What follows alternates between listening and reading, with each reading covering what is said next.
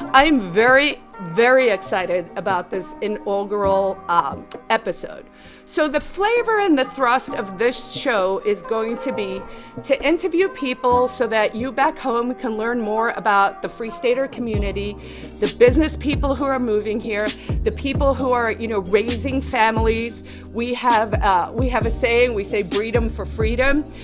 There are a lot of families and moms and homeschoolers and farmers, and just really, it's a fantastic community of people.